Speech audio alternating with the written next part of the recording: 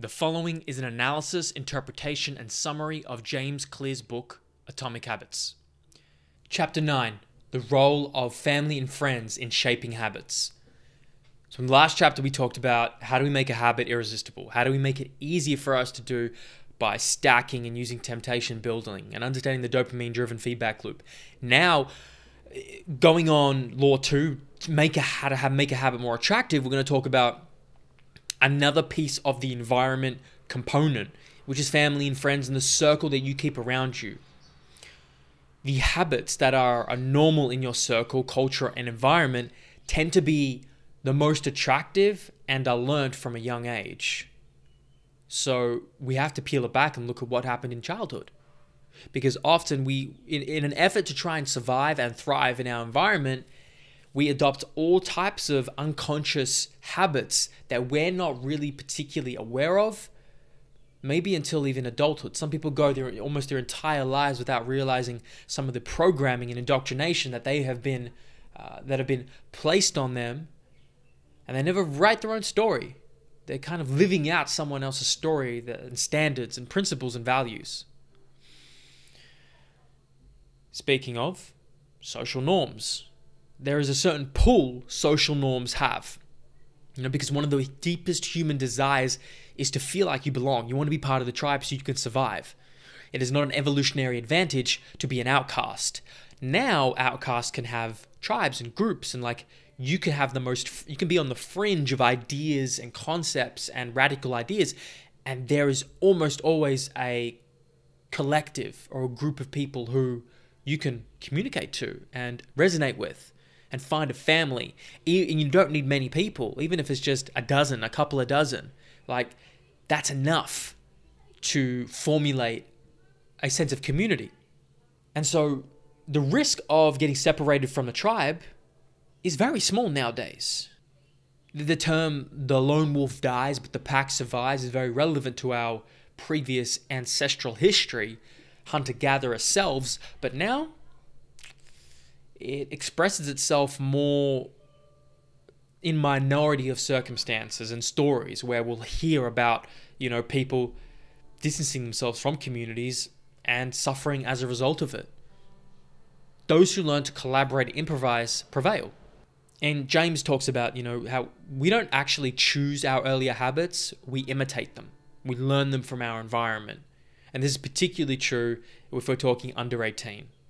Teenage years and even younger than that. We imitate our environment in a way to learn, to adapt and survive. From school, local community, the church, parents, grandparents, the current culture and entertainment that you absorb through the internet and social media, that is all assimilating an identity.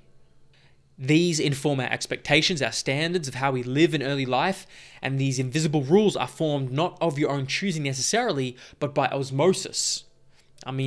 Technically osmosis, you're going from an area of high concentration to low concentration. I know that's not, it's just the idea and concept, how you're getting diffusion. You're getting this that's diffusion. You're getting this diffusion of values and lessons and behaviors across to you.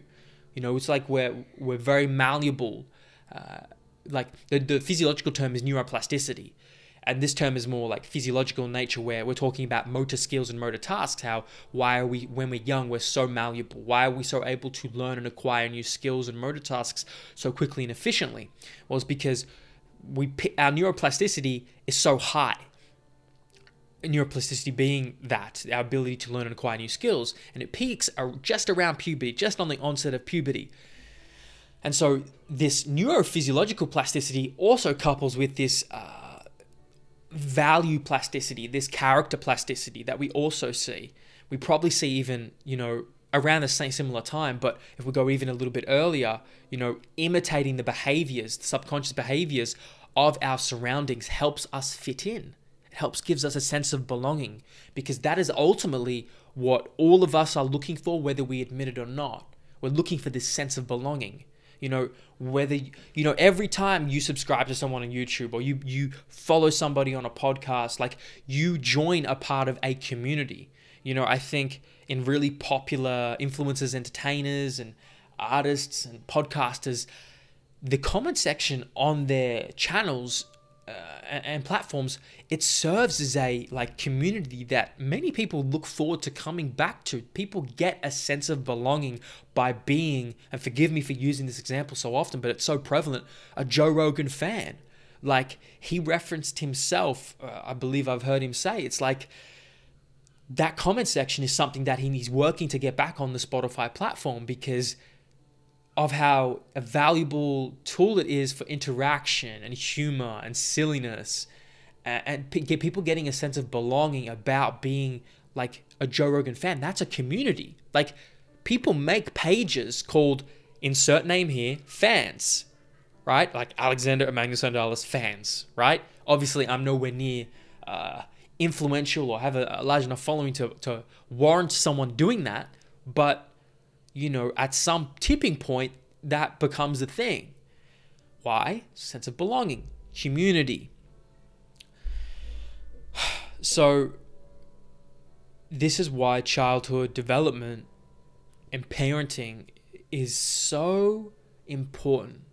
It can't be understated how what you get influenced to when you're young and the peers, the environment, the types of leadership or lack of leadership that you're exposed to can severely screw you up or set you up for a really prosperous future. And we don't choose our parents. No one chooses to be born. You're here one day, then you're gone in another. So, at least while we're here, can we choose to rewrite our own programs and shape our own habits on our own volition, off our own back? Did you choose to believe in the God you believe? Did you really logically think that through? Did you critically think that and analyze why that's something you want to assimilate into your values and beliefs? Or was it indoctrinated into you? Were you just taken to church from a young age, or taken to the temple or the monastery or from a young age repeatedly? And that's just what you knew. That's what you know. But is it what you want? Does it actually? Who are you? Did you choose that? Or did someone choose it for you? Behaviors are imitated by the close, the many, and the powerful. People around us, popularity, and influential. Another word for those words. We'll start with number one, imitating the close. Proximity matters. We pick up habits from people around us, our friends, our family. They provide an invisible peer pressure of influence that pulls us towards certain behaviors. So this is most seen in the family home. It's seen in social clubs, sporting clubs. There is an invisible veneer of peer pressure that we want to assimilate to because of social belonging. There was a 12,000 person, 32-year study that found a person's chances of becoming obese increased 57% if he or she had a friend who became obese. Another example we see is if one partner loses weight in a relationship, the other would also lose weight about 1/3 of the time. You know, you become the people you surround yourself with, right? So how do you create a better world? You improve yourself. You aim upwards towards betterment yourself, because the people around you, they can't help but get a little bit better because we imitate those in close proximity to us, subconsciously and consciously. Now, if it's even accelerated if that person admires us, looks up to us, or we are powerful in some way. So you want to know how to change the world? Well, go with changing yourself first. And one of the best ways to build better habits is to join a group, a culture, a community where your desired behavior is the normal behavior. So the new habit seems much more achievable when you witness others doing the same thing, that habit, every day. So that's a little hack. You want to surround yourself with people who have the habits you want to have, and you will rise together. The boat rises, what do they say? The boat rises with a rising tide, something, something, something. It's like you will all rise together as the tide rises. You are the average all of each other. And I think this is such a useful thing, because whatever it is, What do you want to become better at? What do you want to work on? Okay, go find the people who are doing that thing and who are excelling at it and doing it better than you. You want to be a better athlete? Where are the athletes who are excelling in your sport going? Where are they hanging around? What are their habits? What communities are they a part of? What teams are they a part of? Go there. Train with them. Join that group. Maybe you're finding it difficult to, like, your training intensity, exercise intensity is a hard thing. Well, go train with somebody who's a hard worker, who that comes natural to them. And you will rise to the level of them. And maybe not all the way there yet, but you're going to rise more than you would have if you were by yourself.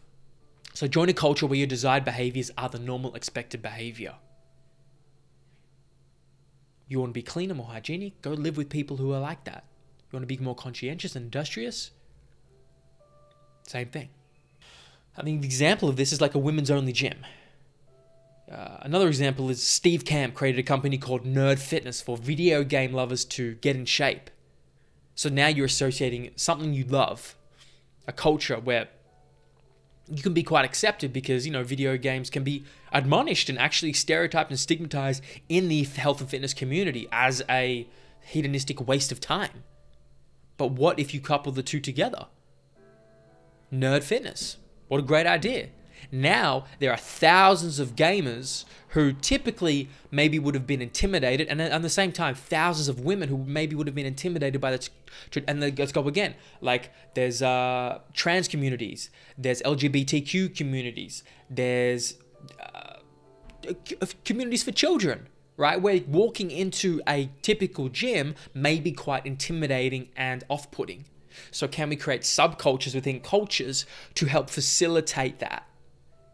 And now make it more appealing and desirable for you to be a part of such a positive habit, which is a healthier lifestyle. We know many people feel out of place the first time they go to a gym, but if you're already similar to other members of the group, change becomes more appealing and easier because it feels like something people like you are already doing. It feels easier because you can see that, oh, he's just like me. She's not that different from me. Similar background, similar academics, similar build, right? We talk kind of similar, we like kind of similar things. And so it becomes easier. Because if someone just like you, someone who looks like you has done it before, then why can't you do it? Or at least try and do it? Maybe you can't do it the exact same way, but why can't you try and do it in an approximation to the best way you can do it? But someone like you has done it. So it's like the model. It's like someone's done the sculpture. And it gives you confidence that you can sculpt your own. Nothing sustains motivation better than belonging to the tribe. It transforms a personal quest into a shared one. And this is a beautiful thing. It turns a personal quest into a shared one. And what is life if it is not to be shared? All your trials, tribulations, and heroic efforts and triumphs in life, if you didn't have someone to come home to and celebrate it with, or friends to communicate it to, how would it really feel? Your identity becomes linked to those around you. Growth and change is no longer an individual pursuit. It becomes a shared one. We are ex-athletes. We are painters. We are musicians. This shared identity reinforces your personal identity. This is why staying a part of a group after achieving a goal is crucial for maintaining those habits. Biggest Loser contestants, what happens after they leave? They get isolated away from their group and tribe that they once trained with. No wonder the recidivism of relapsing back into poor health is so high for Biggest Loser contestants.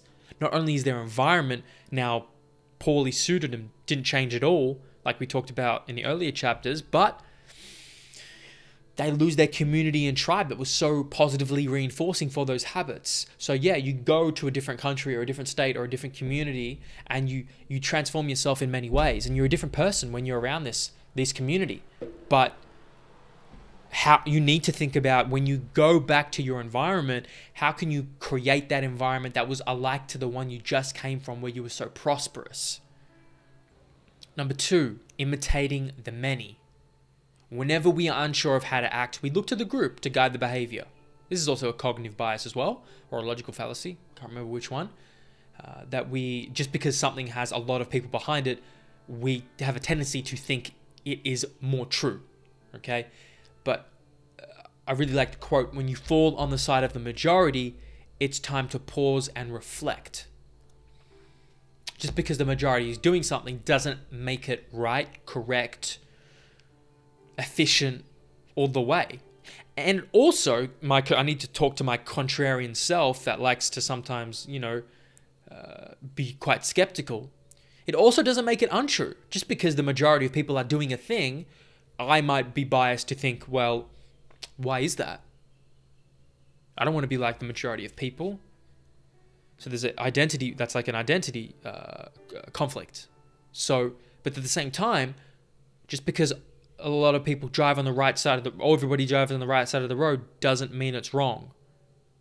Just because some people, so I'll leave it at that example. This is why we trust reviews, because we want to imitate the best buying habits. But the normal behavior of the tribe can often overpower the desired behavior of the individual, because the reward of being accepted is often greater than the reward of being right. And I think this is so beautifully put. The reward of being accepted is often greater than the reward of being right. Just because you have a point to prove doesn't mean you need to prove a point. Matthew McConaughey said that. I'm just like, that's it. We all have points to prove. I talk, you know how many hours I talk for? You know how many books that I've summarized? How many hundreds, maybe thousands of hours I've sat here, whether it's my knowledge on the human body or it's my understanding of human psychology and behavior. I got some points to prove, right? I got some things that I know that I could feel pressure to be like, well, that's actually wrong. That's not entirely correct. The science in that isn't actually, And so we all have our area of expertise and domain of excellence. But often, being accepted can be of greater utility than being right. Because being right in the face of a large group who thinks the opposite to you can make you an outcast. And sometimes you need to die on your own sword, right? You need to be willing to die on your own sword. You know you're right. You know this is important to you. Sometimes you got to do that, but sometimes you got to pick your battles. And like, why pick a battle over such a small, insignificant detail that you know you're right, but is it worth creating a conflict over? Is it worth distancing your connection to the community and tribe? Maybe not. Because most would rather be wrong with the crowd than right by themselves. And I think this says a lot about human behavior and our need and evolutionary necessity to belong. But it's also very important to be aware of it, because this is how we can trick ourselves as well. There's been numerous instances throughout history. I'm not going to sit here and try and remember, some meaningful ones, but they're out there that when an expert is right and he or she isn't proven right, and many decades later, often until after their death. We see this a lot in the science and technology world, where whether it's thinking the earth was round, sorry guys for those who still think it's flat, little bombshell, whether people think the earth was round and they got outcast and shunned and put on a stake or burnt at the stake, or whether they thought the sun revolved around the earth or the earth revolved around the sun. It's like we had these perspectives when we were earlier through history, and a lot of people would die actually and be outcast literally outcast and kicked out of the town for their outlandish, their outlandish thoughts and values and opinions, right? Now we're not as brutal generally, You might get You might get some angry people on the internet who say some bad words to you, right? Psh, all right.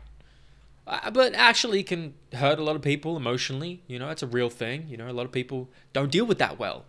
However, you're probably not going to die or be outcast from planet Earth, okay? Or the town. And be like, can you imagine? Like, oh, you can't live here anymore. The prime minister, the president, has no longer allowed you to live in this country and or state because you have some opinions that we don't agree with. But that is like a similar-ish approach that was occurring, just a couple thousand years ago, a couple hundred years ago, not even. Most would rather be wrong with the crowd than be right by themselves because the stakes were so high. Now the stakes have changed. They're different. It's not maybe a threat so much to our survival, actual being, but it's a threat to our social identity. It's a threat to our reputation. It's a threat to our ability to make money, to run a business, to be a citizen. So when changing your habits means challenging the tribe, change is unattractive. But when changing your habits means fitting with the tribe, change is attractive.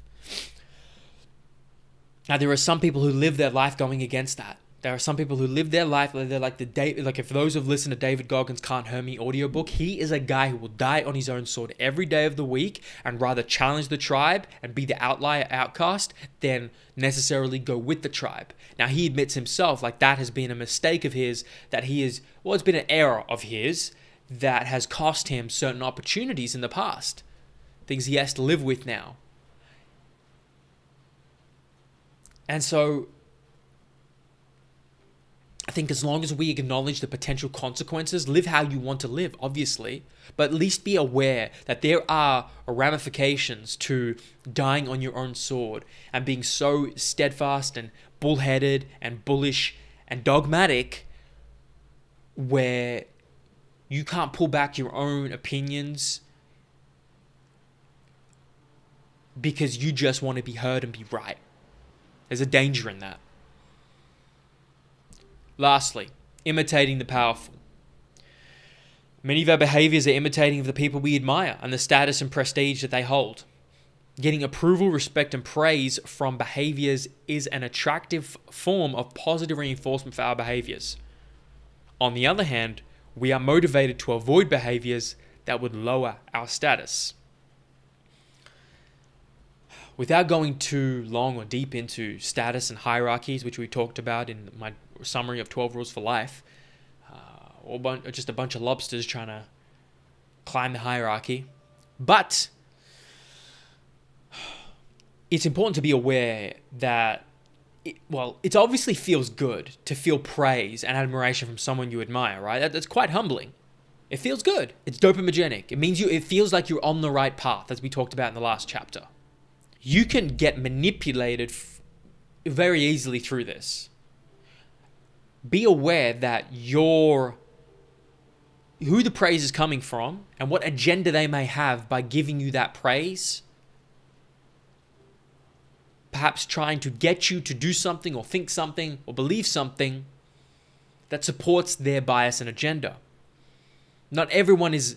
There are malevolent creatures and people out there who will prey upon the impressionable and unskeptical people who are just willing to yes, sir. Oh, wow. Yes, that's it. Thank you. Wow. I'm really... Thank you so much. Oh, yes, I'm going to do that. Just like yes men or yes women who are very easily influenced by people with just a bit of a status or money or wealth or acumen and skill and knowledge. So we must deploy healthy skepticism. And, I think to sum it up, then you're never as good as they say you are, and you're never as bad as they say you are. I've felt this because I've put out hundreds of videos and podcasts and, over the years, I've been doing this quite a long time, 6 years now, something like that. And I've received some pretty profound, wow, comments from people and messages from people. But at this point, it's you can't drink your own Kool-Aid. You have to stay quite a bit detached. And I rarely read comments anymore One, because time. Two, because on YouTube, that is anyway. There's so many, which is a great problem to have. And I recognize there's the Joe Rogan perspective and the Gary Vaynerchuk perspective. Read everything, respond to everybody, and the read nothing, stay detached. I take it how it comes depending on the time. But anyway, you can't drink your own Kool-Aid too much. You're never as good as they say you are, and they're never as bad as they say you are. I can't believe all the nice things that you guys would say about me, and I can't believe all the crazy, like, weird shit that some of you say about me or on my videos, right? It's like it's usually somewhere in the middle. I'm probably not that good, and I'm probably not that bad. And it probably doesn't matter too much. But the concepts and theories behind this are relatively sound and rooted in long-standing principles of human behavior and psychology. And that's, I think, we should focus more of our time on, rather than the face that's talking. Because I'm just a vessel. I'm just a vehicle. I'm just like transmitting information and energy that is coming into me from wherever. So that's the three. Behaviors are imitated by the close, the many, and the powerful. Understand how you may be manipulated by others and yourself and trick yourself into certain behaviors that you may not be keenly aware and conscious of. Also to that, the pull of social norms. Being a part of the tribe has its utility, but also there is times to question it. And also there are times to, even though you know you're right, to sit back, be quiet, because it is detrimental for you to be an outcast oftentimes than to be right on a smaller, maybe inconsequential detail. But at some times you will have to die on your own sword for the things you truly, truly believe in. So that is the role of family, friends, and peers in shaping your habits. Next video will be chapter 10, which will be about halfway through this series and analysis, how to fix the causes of your bad habits. The playlist for all of these is on YouTube if you guys want to go back and see them. Or if you want to see the 12 Rules for Life, 48 Laws of Power, How to Influence and Influence People. Every book I do is like, if you want to know like my favorite books, well, one, there's a link below, there's an Amazon link to like my most impactful books. But two, look at the books that I'm summarizing and they're there. If I'm doing it, if I'm dedicating 100, 200 hours, you know that's a damn good book. Read and study that. That's just my perspective. You know, this is like, all right, he's imitating the powerful, right? If you think I am, how should I say? If someone was to perceive me as influential or powerful, or someone you admire, like perhaps one of you, a couple of you admire myself or my prestige or status or whatever it may be, a quality, well, that's going to influence you. So be aware of that, because what's my agenda, right? Won't go into that, but just to be aware of it is a perfect example happening right now. If you guys want to see all these, hit the notifications on YouTube just so you're notified when the videos come out. And these are on all podcast platforms by looking up Alexander Emmanuel Sandalis on all podcast platforms. You can go to my website, all links below, etc., etc., etc. If you want it, you know where to find it. I'll see you guys in the next one. Thank you.